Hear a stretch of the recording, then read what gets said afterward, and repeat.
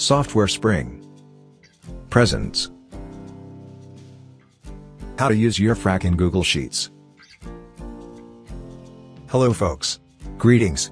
Welcome to this tutorial on YEARFRAC function. Here's an introduction to YEARFRAC. YEARFRAC returns the exact number of years, including fractional years, between two dates. What's the format of the YEARFRAC function formula? Here it is. Let's look at an example. Start date is the first date of the date range. End date is the last date of the date range. Day count convention is optional, and has a value of 0, 1, 2, 3, or 4. For example, the value of 1 means actual days between the specified dates and in the intervening years.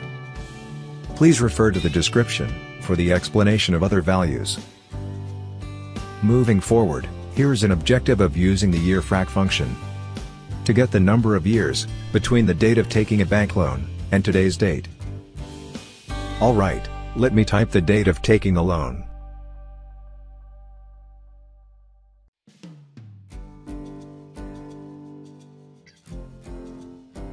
To get today's date, let's use the today function. Type equal to TOD. Select today, and press enter. Now, we are all set to type the YEARFRAC function formula. First, type equal to YE. Select YEARFRAC.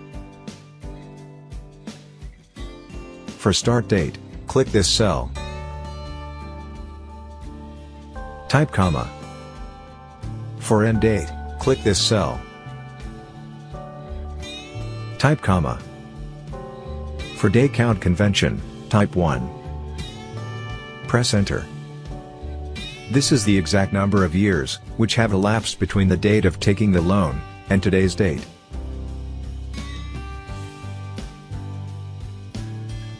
That's it folks. Thank you for watching this video. Please subscribe to this channel.